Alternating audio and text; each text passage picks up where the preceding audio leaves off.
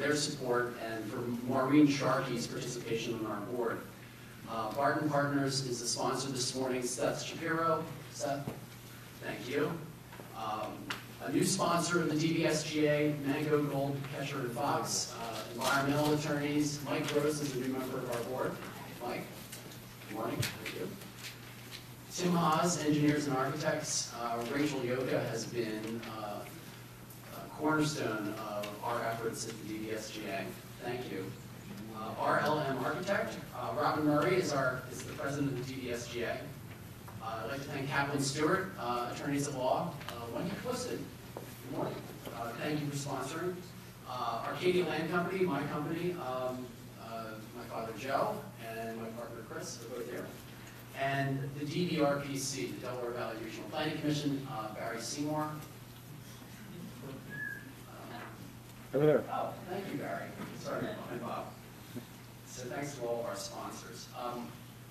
Just for those of you who may not be familiar with the Delaware Valley Smart Growth Alliance, we are a private, not-for-profit 501c3 that seeks to encourage smart growth development in the Delaware Valley. We're a relatively small organization, but we have a lot of friends. We are a coalition of 200 different organizations in the public sector, private sector, who've come together to embrace a common set of principles about the built environment. The principal thing that we do at the DVSGA is that we recognize projects at the application stage.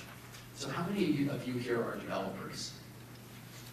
Have you ever had the experience of feeling that you have no friends when you've made that application to a municipality? We are here to be your friend. That is, if your project exceeds the threshold of the criteria that our group has established. We have an independent jury which reviews these applications, and if your application exceeds those standards, not only do you get a nice certificate, but more importantly, you get an articulate member of our board or jury to come to a public meeting and speak out on your behalf. So it's a very powerful tool, I think, to allow those who may have a very narrow view to understand the broad implications and positive implications of this type of development.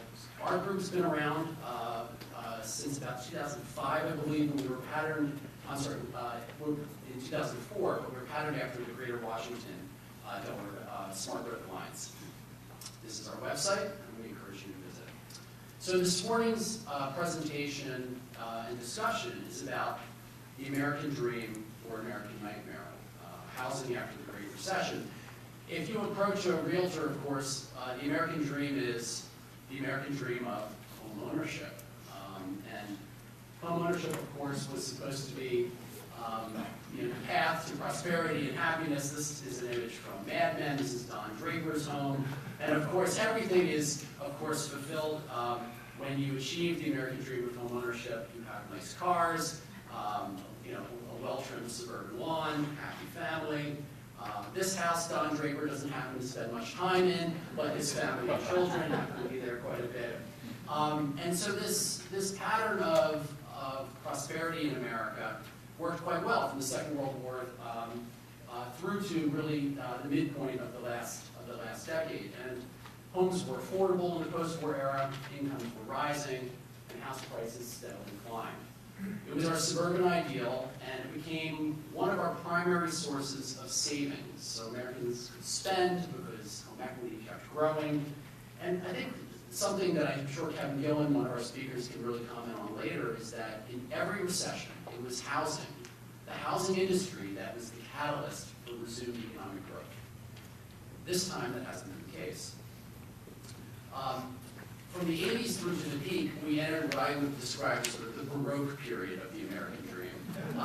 So after Paul Volcker cured the inflation issues with high interest rates then proceeded on a very steady decline. We also had the help of Wall Street, where we could securitize our mortgages, and before, lo and behold, anyone, even those without jobs, could buy homes. And so houses got big. We had the advent of the McMansion, this lovely term curb appeal, as if nothing beyond the front facade really mattered. And city living, in contrast, reached its nadir in the early 90s with the crack epidemic that afflicted many of our cities. I think what's so interesting about these images here, if you look at the image on the right, is that that living room could swallow Don Draper's house. And so things got big and really went beyond the forced shelter to something that was much more about status and symbol. I think many of us are familiar with what happened with housing prices. They climbed and climbed, and then really climbed in the mid part of the last decade, and then came crashing down. House prices have corrected about 30%. Home ownership, of course, kept growing, peaking at nearly 70% in the midpoint of the last decade. And home ownership rates have come down. More people have chosen to rent.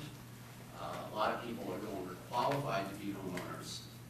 And I think the question that our panelists are going to comment on today is, are the changes that we're seeing a structural change or permanent change to our patterns of consumption, of economic development, or is this just a long pause and we're simply waiting for the halcyon days of the 1950s and 60s to come back again? So what we're going to do, as we've done in some past events, is we're going to do a short survey. We're going to make this a little interactive. On your table in front of you is a green sheet of paper. And I'd like you to take a minute to complete this survey. And during the course of the presentations today, we are going to actually compute the results and present them to you at the end. If you do not have a pen, be a good neighbor, and your friends can share it with you. And what we thought is this would give us a sense of at least what this group thinks the future of the market holds.